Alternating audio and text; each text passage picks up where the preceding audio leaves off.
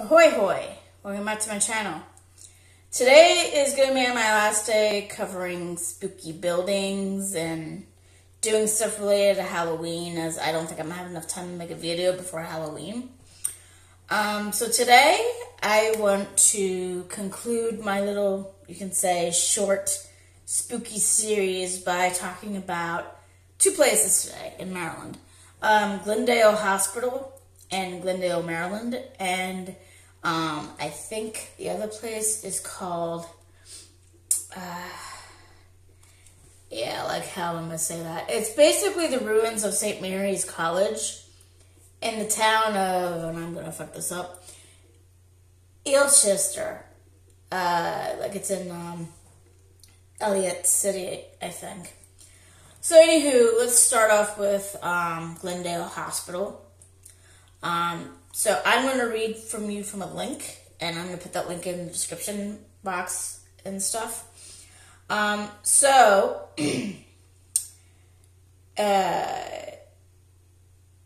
the early 1930s, at the height of the Great Depression, a TB basically, which is short for tuberculosis. I've already butchered that word, oh well. Epidemic swept through Washington, D.C. As hospitals in the city became overcrowded and overflowed, patients were sent to hospitals in neighboring Maryland and Virginia. It became clear that a dedicated facility was needed to handle the outbreak. That dedicated facility came in the form of Glendale Hospital, built in 1934, to meet the needs of I'm just going to say TB, guys, okay? TB patients, and to halt the spread of the disease. Yeah. Although tuberculosis, also known as TB, and historically as consumption and the White Plague, had been known by medical professionals since human antiquity, the question of how to treat it was largely based on guesswork. Moreover, due to its high rate of contagion, people diagnosed with TB were typically isolated or even shunned. Yeah, that happened back then. Many were sent to live out the rest of their lives in rural sanatoriums. The patients' families would frequently tell friends and neighbors that the infected relative had died rather than admit to a TB diagnosis in the family. The preferred treatment for TB at the time consisted mainly of prolonged exposure to sunlight and fresh air.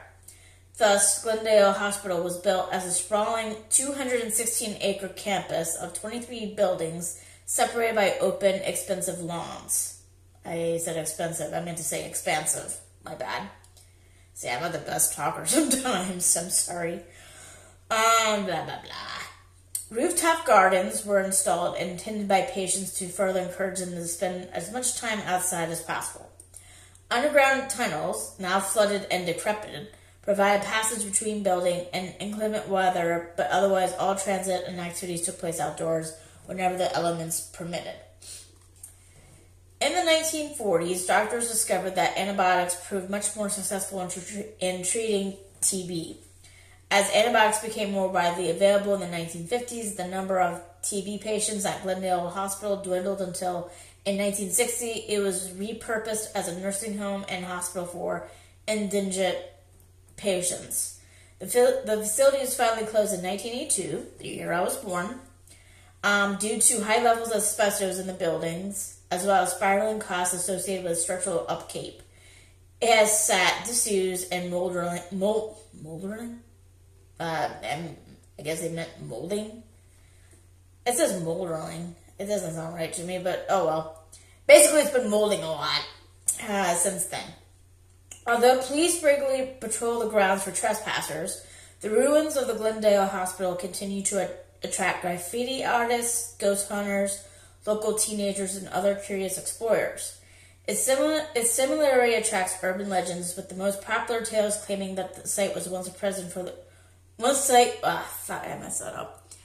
Tales claiming that the site was once a prison or an insane asylum. There are vague plans to convert the grounds back to a nursing home at some point in the future. However, the considerable asbestos remediation costs combined with the restrictive requirements associated with redeveloping the property have yet to attract a successful bid. So for now, the hospital remains abandoned. It's been abandoned for about 30 years now, at least, or 38 years. It's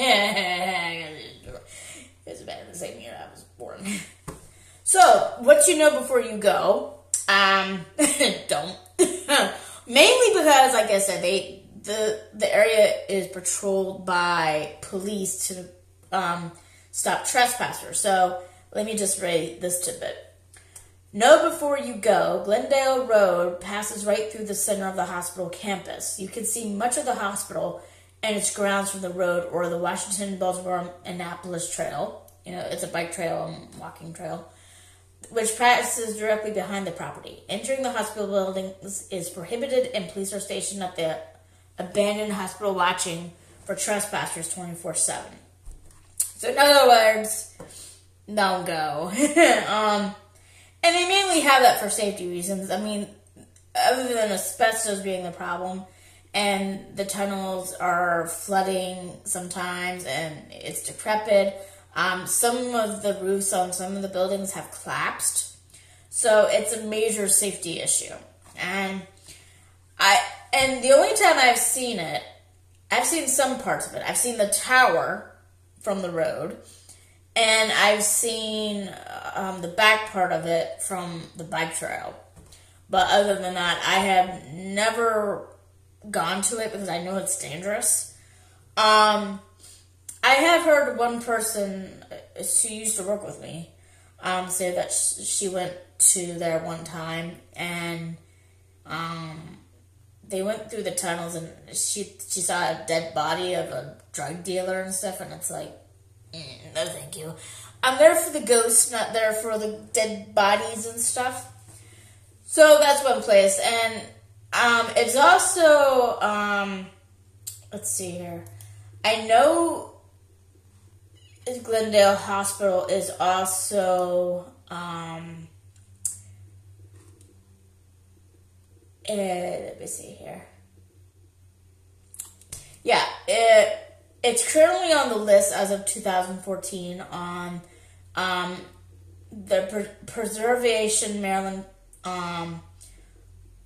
which is basically a list of threatened historic properties, because it is, really, really, really, really, really bad there. Let's see.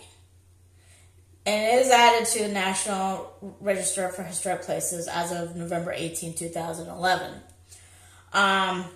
There is an award-winning article that was posted in the Washington Post magazine in 2006 by a former staff writer and author.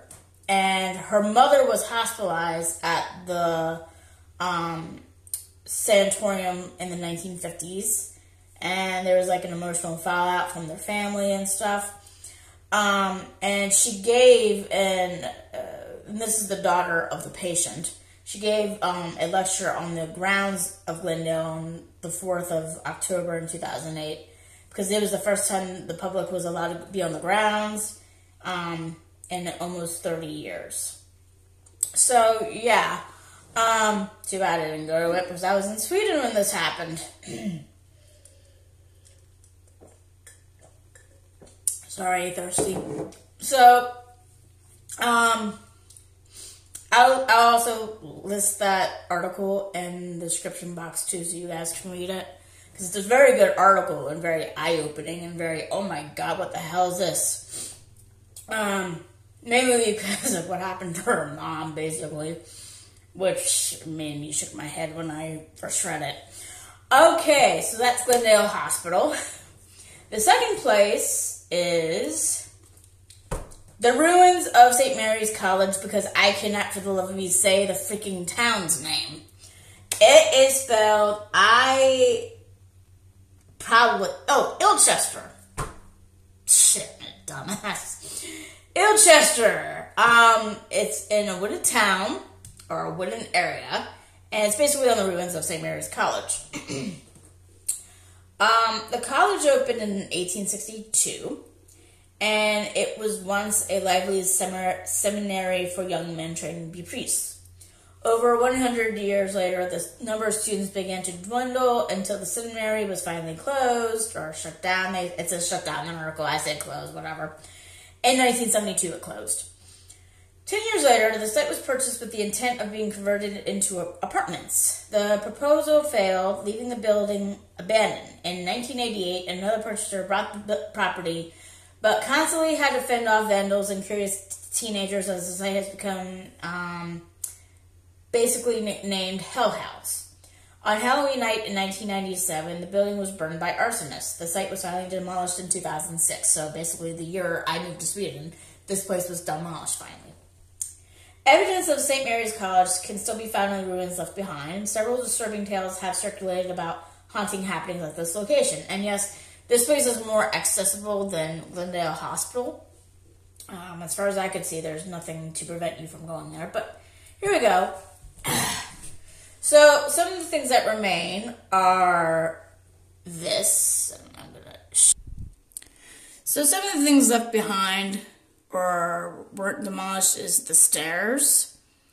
There's several sets of stairs remaining among the trees. Some of them are still in good condition, like this one is. And I'm getting this from only in your state regarding Maryland. This is another thing. Another stairway left behind. Many visitors have heard the sounds of footsteps echoing up and down the abandoned stairs.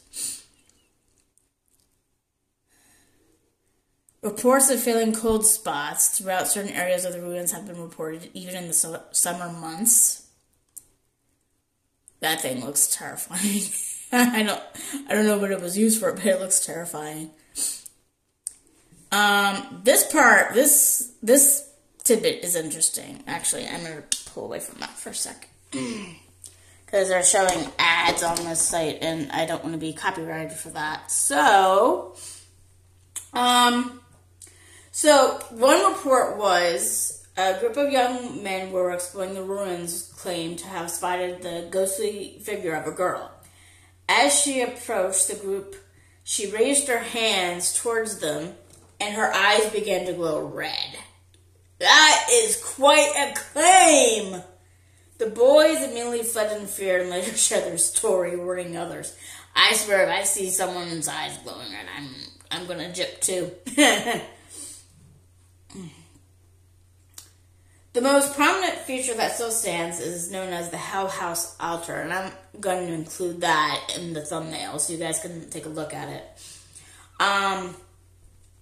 It's basically this arch and the little altar, apparently. Many allege that the altar is the location of satanic rituals, including animal sacrifices. Some locals believe it was these rituals that conjured demons to the property. Would you dare enter the grounds of St. Mary's ruins? Yes, I would, until I see that little girl with glowing red eyes, then I'll flee like a banshee. And let me double check to see something to make sure. Double check where Ilchester is, because I said St. Elliot City, and I just want to make sure it's there, not somewhere else. I didn't want to do an oopsie. Okay, so it's in Howard County. And it's an unincorporated community and stuff. So the town itself is not a ghost town. It's just the ruins and grounds of St. Mary's College that is basically, a ghost town and whatnot. Title's a little bit misleading in the article. And it's a suburb of Baltimore. Let's see.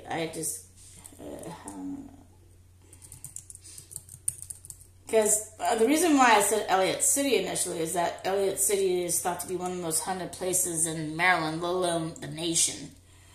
But I just want to make sure this place isn't nowhere near that first.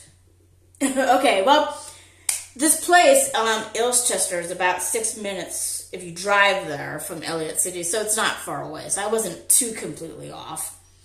Okay, well, now that I cleared that up, I hope you liked today's video. Would you visit the ruins of St. Mary's College? I would ask if you would visit Glendale Hospital, but I don't think the police there want me to try to promote people to go there since you're not allowed to go there. But would you go to would you go to the ruins of St. Mary's College to check it out? Would you not? I know that my spooky series for right now is over as of today, but if you guys want me to check out other spooky locations, please tell me, and then I could do those next year when it's October, okay? So even if I don't cover something right now, it doesn't mean I'm not going to cover it in the future, because, you know, it doesn't hurt to get more material and stuff. So, yeah. So, if you like this video, hit like. If you subscribe, I'd be absolutely joyous like anything. And I'll see you guys later. Bye-bye.